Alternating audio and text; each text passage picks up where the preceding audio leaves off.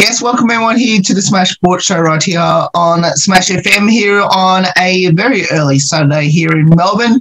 Of course, let's go across to our friends over in the US, and we're heading to Jersey City in New Jersey, and of course speak with the St. Peter's women's basketball team. And of course, we've got two very special guests joining us right now to tell us a bit about how it's been like in the preparation towards their first game coming up in, actually might be next week. And, of course, we've got two very special guests now. Thanks both for joining us. Hi. Hi. Thank you for having us. Thank you. Victoria, by the way.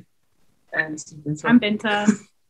How's the preparations like heading towards the first game next week? We've been practicing every day, of course. We're all excited. Like, we're just ready to get into it. It's been a very long preseason, so we're just ready to get into it. Yeah, we've been doing summer. We've been training in the summer, so it's been a pretty good preparation, probably better than last season. And we're all looking forward to it with a whole new team as well. So it's pretty exciting for next week, yeah. Have you been, I guess, counting down the days to that first game? Pretty much, yeah. It's been a long time coming, if anything. Yeah. 5 days. Yeah, 5 days. So we're almost there. Any expectations on the team heading towards this 21-22 season? I feel like we have a fresh team. We have a couple new people. And obviously we made the championship game last season. So I don't see why we couldn't do it again. We can do it again. This year. Hopefully win it. Yeah. How much of a motivation was last year's championship game to go back to it and obviously win it all? Huge. Yeah, it's definitely because now we know we can do it. So if anything, even more now, we know we're capable of making it. Tell us a bit about your coaches and what have you learned from them throughout your time over there at St. Peter's? American coaching style is honestly very different. Very different. In my opinion. But I like it, honestly. They're much more on you and, just wanting the absolute best out of every individual person. So obviously your coach is always going to be on you, but I like it that way because, you're always trying your best. Absolutely. I think it took me some getting used to, because Binta, she's been here. So I came in my freshman year. She was junior year. Mm-hmm. So it took me some used to. It was kind of brutal, but I like it too because they keep you accountable and you just have to go with it and then it should be good. So I guess during this pandemic at the moment, have both of you returned back home during your summer, or have you both managed to stay in the New York, New Jersey area?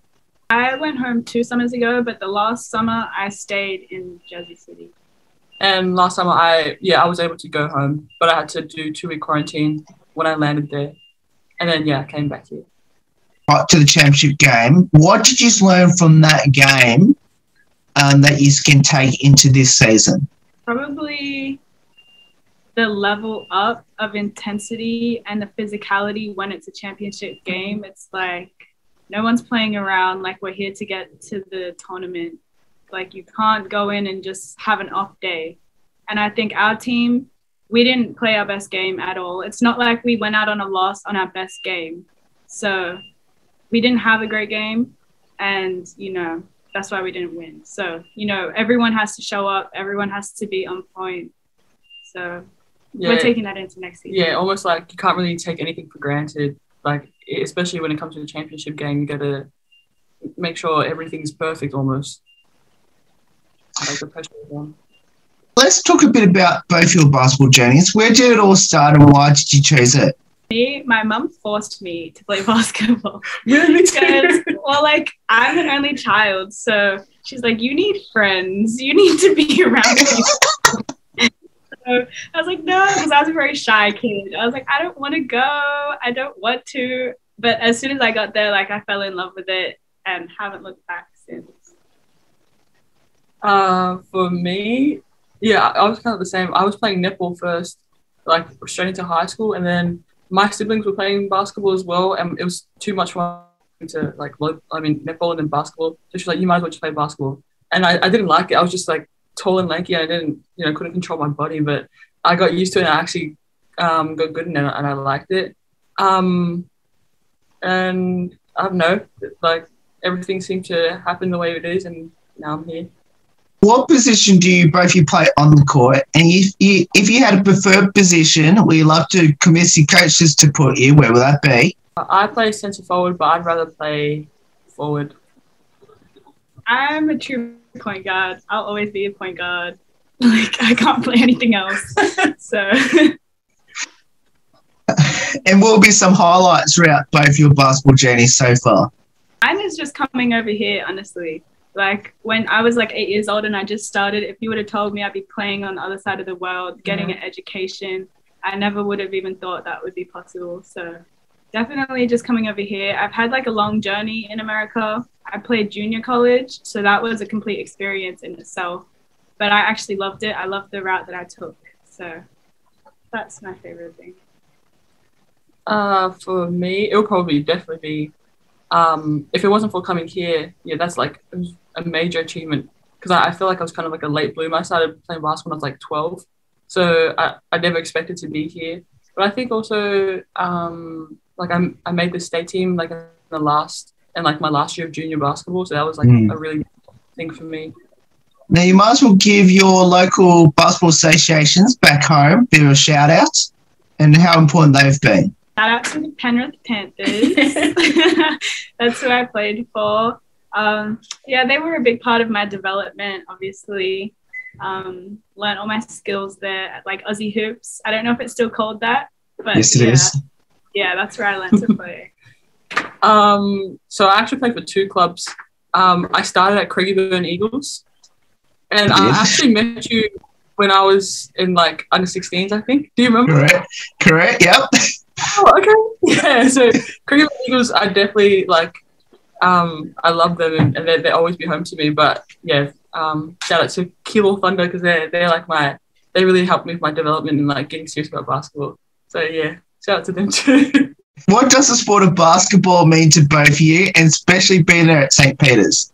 I feel like it's honestly like opened this door up for me for a completely new experience and a different way of life. Like, without basketball, I literally wouldn't be here. I would still be back home in Sydney.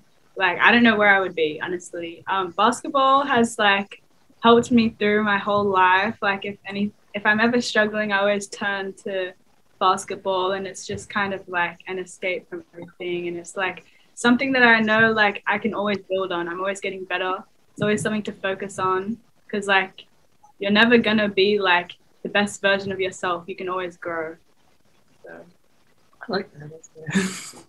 But for me, basketball is more something that I can make my family proud of. Like when I play, I represent them, because I have a big family, so I'm always representing them wherever I go, and I love to make my family proud, especially my dad. Like I think it's something that we both bond over, and it was something that's so unexpected, but it's been a blessing in disguise. So I'm very grateful for it, and yeah, it's definitely opened up many opportunities for me. Binta, this is your senior year this year there at St. Peter's. Now, obviously, you do have an extra year if you choose to. Are you going to be taking that fifth year? I'm definitely like still making the decision. So the season hasn't even started yet. I want to kind of get into the season, see how things are going. Obviously, I really want to make that championship game again and win it. So we'll see how it all unfolds and like whether I want to take the extra year. Because if I leave not satisfied, then I'll definitely be like, no, I want another shot at it. And how special is to play with each other on the same team? I think that every year I've been in college, my 3 different schools, I've had an Australian on the team, and it helps so much. Like, honestly, like having just someone from home, even just hearing the accent every day, it's just like, okay, I'm not in this alone. Like, it's, yeah. Yeah, I mean, because definitely since it was like my first time away from home, and being able to talk to Binta, and we both had the same, like we knew how each other were, because we're from the same place, like we're from Australia. So if it definitely was like a kind of home sense. So talking to her definitely helped me to like remember where I'm from, despite like all the other personalities around me. Do either of you have a short and long-term goals in the sport of basketball? My short-term goal would just be to get to the championship and win it, and like just go out. If I do finish this next season, just go out knowing I left everything on the floor every single game, and I did my absolute best. I would say my short-term goal would be to like make a major impact on the team more than I did before, like in last season, and also probably long-term. I'm not quite sure, but I would like to. I'm still not sure about that. But I would like to maybe play for New Zealand one day, because I was born in New Zealand, so I'd like to play for the Tall Ferns one day. Your advice to people back home that should get involved in basketball, especially in both your local associations back home? Definitely just go to your local association and join a club team, see how you like it. Honestly, I've made so many lifelong friends from basketball, and that's what got it for me, like, because I would see these people every time I go, and it's like you look forward to going. So it's just like, and then from there, obviously, if you're good, it helps. But, you know, keep practicing, work on yourself, get in the gym. I think, like, it wasn't a huge mentality for my local program to be in the gym every single day. Over in America, it's so much different. Like, everyone's always having to consistently work to stay competitive in the game. So if you want to get ahead, obviously just get into the gym and shoot every day. Yeah, so, and I would agree. I would say you really don't know unless you try. Like, you really don't know what you're capable of until you do it. And most of the time you probably will end up like surprising yourself.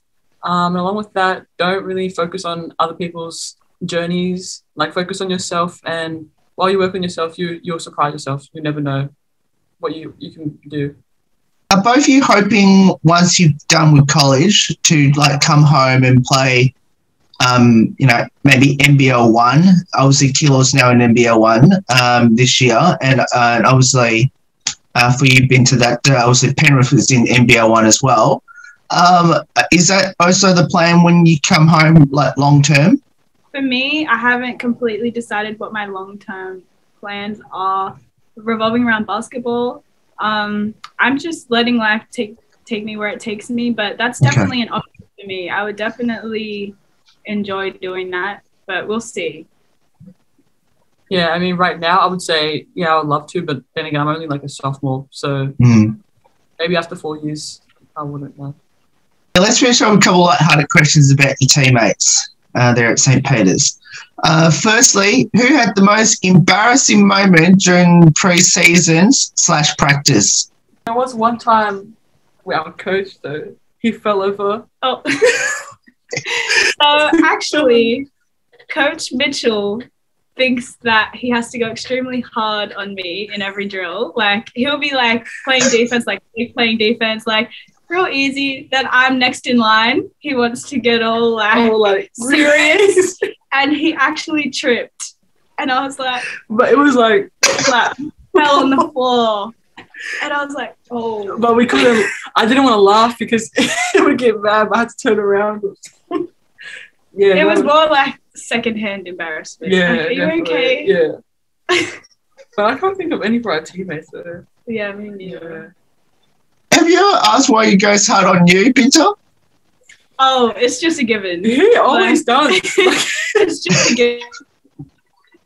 Like, very hard on point guards. I've heard from previous people that have been here longer than me. He's just like always more hard on the point guards. Okay. Who's the comedian, the best singer, the best dancer on the team? So the comedian on our team would be like Imani. Imani or Kayla, I would say. They're two of our freshmen, and they're like really goofy. The best singer on the singer on the tune. I don't know if anyone can sing. Yeah, I don't think anybody can sing. We all try to, but and the best dancer would be me. Yeah, Vic would say that. It would be me. Yeah. Yeah. Well, I guess Binta just answered my next question, which was who's into their TikToks, and is anyone TikTok famous? I think we're all trying to get TikTok famous. I don't have TikTok. Yes. Well done. and I'm always dragged into these dances, and I don't know what I'm doing. But I think Vic went viral. Yeah, because I posted a TikTok of like our team, and it has like almost 15,000 views on TikTok. Wow. Rachel also does TikToks. Imani is trying to get TikTok famous as well. I think it's more just like a team bonding thing. Like we just like to make TikToks with each other. It's just fun.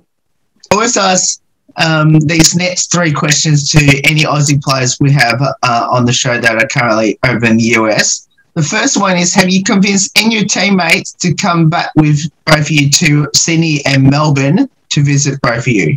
So many people say that they would love to come.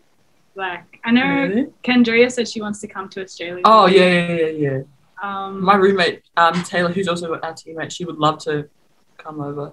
I think, most of my roommates most people would love to come. come back to Australia. It's just so far. I don't know if anyone can sit on the plane for that long. Yeah, that's true.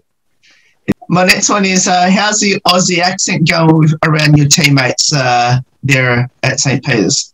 We get made fun of. Yeah, they love to mimic and tease it and mock it. But really, I feel like they just wish they were us.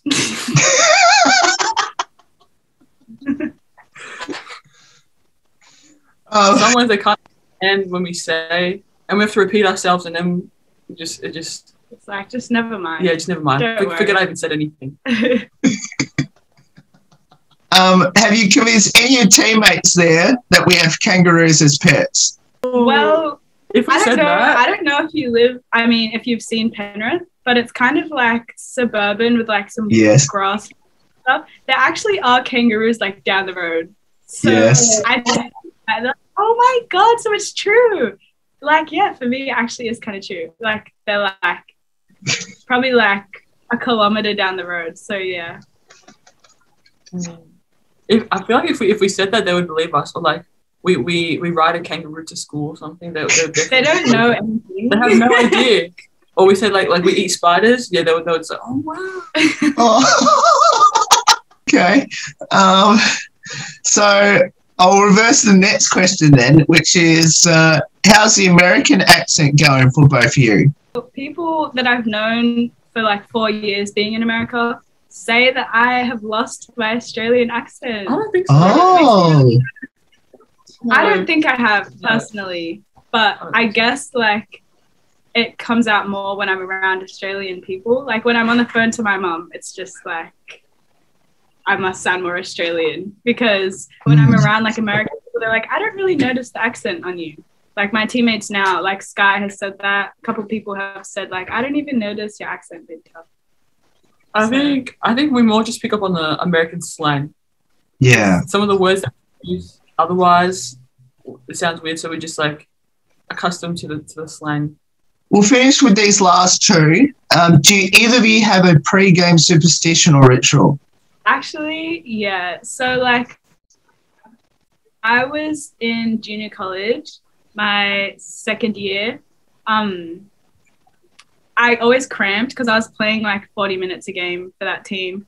So I always cramped, and I would take these little, like, my coach was like, you need to get these magnesium pills. Like, you can't play without these. So he got these magnesium pills, and now I definitely don't need them. But now, like, before every game, I'll take magnesium because I'm like, yeah, I need this. Yeah. I just got to make sure I go to the bathroom. I don't really have like a, I mean, it would be nice to, but sometimes if I do like the same thing and then I have a bad game, and I'm like, oh no, I'm gonna change it up. So it's always like changing.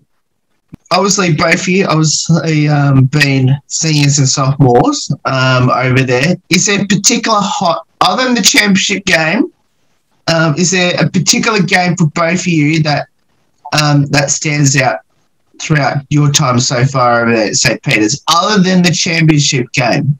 Yeah, for me, when we beat Marist, because that team, obviously that's who we versed in the championship game.